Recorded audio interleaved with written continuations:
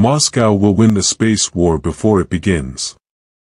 And its defense system will shoot down America's satellites and intercontinental missiles. This is how Russia describes its S-500 air defense system. It has been dubbed Prometheus, or the Greek word for war machine, and Russia describes it as the weapon that will clip the United States nails and surpass all defense standards in force to date. Let's get to know Russia's supersonic S-500 system. The Arab Defense newspaper headline. What do we know about the new Russian S-500 Prometheus system? With Russian Defense Minister Sergei Shoigu announcing that the Russian military will soon begin receiving and deploying the S-500 Prometheus long-range defense system this year, many observers are wondering about the capabilities and advantages of this system compared to its predecessors, the S-400 and S-300. The S-500 system is a new generation of Russian air defense systems, classified by Russia as a fifth-generation missile system, designed to intercept intercontinental ballistic missiles. According to Russian sources, it will also significantly enhance the Russian military's ability to intercept hypersonic missiles traveling at speeds up to Mach 10. The transfer of this unique air defense system to the Russian military was first announced in September 2021, once its tests were officially completed. According to Russian media, an S-500 brigade was on combat duty near Moscow. 3 years ago, Russia also announced that the state-owned Almaz-Antey company, which is developing the S-500 systems, had been awarded a contract for 10 such systems, with delivery scheduled to begin in the first half of 2022. It is worth noting that all developments in the early 2000s in the Russian Federation are based on developments made by the Soviet Union in the 1980s. Despite this, work on the S-500 system has been continually delayed. The plan was to begin testing in 2010 and complete it by 2015, begin serial production in 2014, and complete delivery of 10 systems by 2020. However, it was decided to postpone this for 10 years. It should be noted that the S-500 is not a new system, but rather the result of further development of the Soviet S-300V and S-400 systems. If we look at the missiles for the S-500 system, we can see the 40N-6M missile from the S-400 system, as well as the new 77N-6N missile, a version of the 9M82 missile from the S-300V system, but with a more powerful first stage. The 40N-6 mission is to shoot down aerodynamic targets. However, to use it at a range of 380 kilometers, it is necessary to use A-50 airborne early warning and control aircraft. The 77N-6N's mission is to combat ballistic missiles with a range of 500 to 600 kilometers. However, the 9M82's main drawback as an anti-missile system is that it lacks a kinetic interception capability, only a close-range burst capability. These technologies are similar to the GMT missile used with the American Patriot PAC-2 system.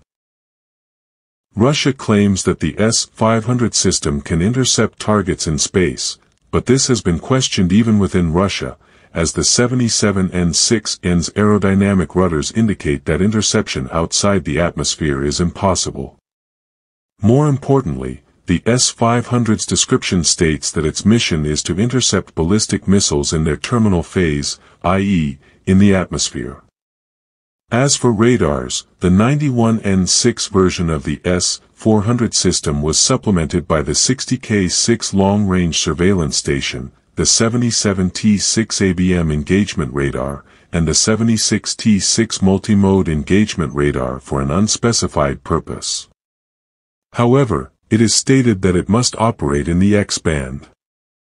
The possibility of simultaneously engaging 10 ballistic targets has also been announced. The S-500 system is a Russian attempt to develop a system similar to the American THAAD system. In addition to the S-500, there is another air defense system, the S-550, which is expected to specialize exclusively in missile defense.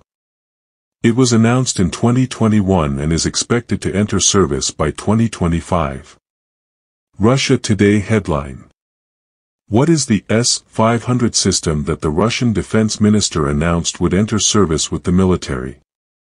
It is worth noting that the S-500, Prometheus, is capable of destroying both aerodynamic and ballistic targets, including medium-range missiles, intercontinental ballistic missiles, hypersonic cruise missiles, low-Earth orbit missiles, satellites, strike drones, and enemy strategic aircraft. The system can detect targets at a distance of 800 kilometers. It has a range of 600 kilometers at an altitude of up to 250 kilometers. Experts are also convinced that the S-500, Prometheus, is capable of shooting down small meteorites that could pose a threat to civilians and ground infrastructure. However, the system is not without its weaknesses. Andrei Frolov, editor-in-chief of the Arms Export magazine, stated that the system needs to be protected by small and medium-range air defense systems, such as the Buk, Tor, and Panzer, otherwise it could be targeted by simple enemy attack vehicles.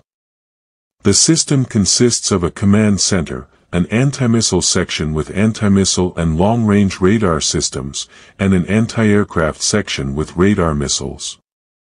It is mounted on wheeled platforms and can also be transported by military transport aircraft. The S-500 system consists of two modules, one for anti-missile and one for anti-aircraft. The anti-aircraft system operates against virtually all types of flying objects, and its range of missions is broader than that of the S-400 system. Its range is up to 600 kilometers, while the S-400's range is shorter, at 400 kilometers. The anti-missile system is capable of engaging hypersonic targets and targets in near space, a feat unmatched by any mobile missile system in the world. It can also simultaneously engage up to 10 ballistic targets.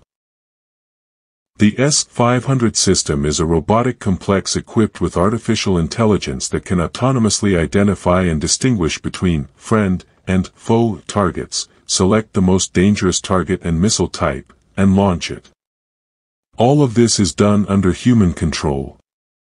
However, these tasks can also be performed manually by an operator. According to the expert, autonomous mission execution is essential because hypersonic targets fly at such an extreme speed that humans cannot track them. This system is also capable of protecting the entire country. This means that an air defense umbrella can be created that reliably covers a number of locations. He says, the S-500 system could be a major upgrade compared to the S-400, S-350 Vityaz, S-300, and Panzer complex. The S-500's greatest value lies in its anti-missile capabilities. It can be deployed primarily to cover cities with populations of more than 1 million and important military and administrative facilities. It can also provide the necessary protection for key sites. In other words, it can form a comprehensive air defense missile system covering the entire country. The expert adds that for the United States to develop a system similar to the S-500, it would need to combine several missile systems. He says, for the system to operate at the same level against aerodynamic and ballistic targets, the Americans must link either the Aegis Ashore ground-based system with the Patriot system, or the THAAD system with the Patriot system. This is very expensive and inefficient, because the THAAD system only operates in a specific sector. To change the sector of fire, the direction of fire must be changed to the correct direction. He adds, the S-500 system can be deployed within a few minutes, an important advantage for anti-aircraft missile systems, which can also detect the missile system's location within a few minutes. Therefore, the system must be able to leave its location within 5 minutes, otherwise its location and the surrounding area will be subject to intense bombardment. Sky News Arabia headlined, Hunting Targets in Space. What are the specifications of the Russian S-500? What are the specifications of this system? And why does it raise concerns for Washington and the West in general? The Russian Ministry of Defense describes the S-500 system as unparalleled in the world and designed to defeat the full spectrum of existing and emerging air attack weapons. According to a statement issued by the ministry following the successful test launch a few days ago, the anti-aircraft missile system is believed to be one of the most cost-effective means of countering high-speed hypersonic missiles. Direct threats.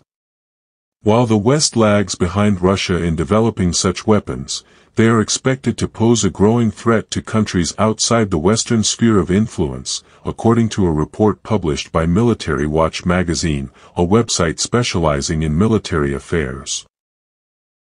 The report also spoke of the system's superiority over American hypersonic aircraft such as the State Route 72. According to the report, the S-500 system tested by targeting a missile, a high-speed ballistic missile. Its entry into service was delayed for more than 4 years due to the increasingly ambitious system specifications required to counter emerging airborne threats and hypersonic weapons. According to the website, the system is unique to Russia and is not a derivative of any previous generation of Russian weapons systems. Despite some initial speculation, it has been confirmed that it will not replace the A-135 ballistic missile system or the S-400 air defense system. Speed and range. While most of the technical specifications of the S-500 system are shrouded in secrecy, the available information relates to its destructive capabilities and the targets it can engage. The system is capable of destroying 10 targets at a speed of 7 km per second, at an altitude of 100 kilometers, and has a target range of up to 600 kilometers. In 2020, Sergei Babakov, commander of the Russian Air Force's Air Defense Forces, stated that the S-500 system was unparalleled in the world, given that modern air defense systems are capable of combating only 1 or 2 types of targets, at most.